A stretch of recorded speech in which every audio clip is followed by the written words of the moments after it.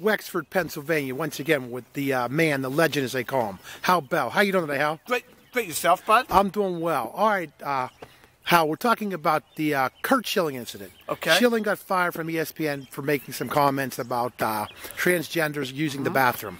Tell us what you feel about the whole situation and should he have got fired? Well, if it's on his own private Facebook, I don't think that, I mean, it's not about baseball or anything about the business that he handles. Right. So they not sort of did nothing to him. So you think he should? They should. Well, he said it wasn't acceptable.